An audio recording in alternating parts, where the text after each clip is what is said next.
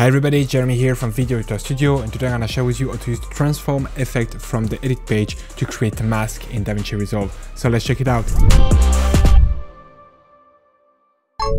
Alright, so in Davinci Resolve we're now on the edit page, and here I have a video clip. I would like to create a mask around that statue.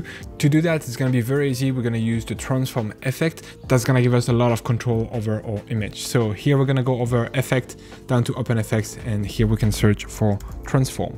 Then we can just take the Resolve FX transform and drag it directly onto our clip right here.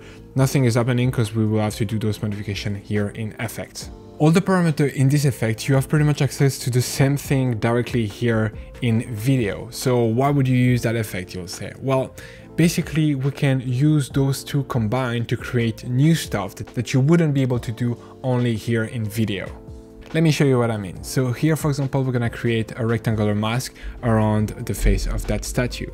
To do that, I'm gonna go down here, select crop, and here we're gonna crop left, crop right, crop the top, crop the bottom. Now I'm also gonna rounding up the edges right here.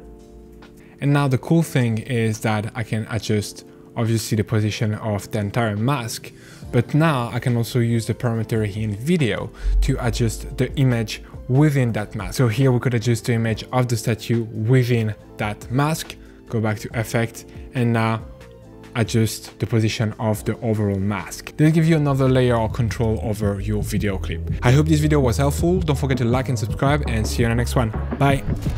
Speed up your workflow and create better videos using the pack available on our website, including titles, transition, and templates, but only for Davinci Resolve. Get started today by downloading our free starter pack containing a compilation of 20 titles curated from our library. Link in the description below or at videoeditorstudio.com.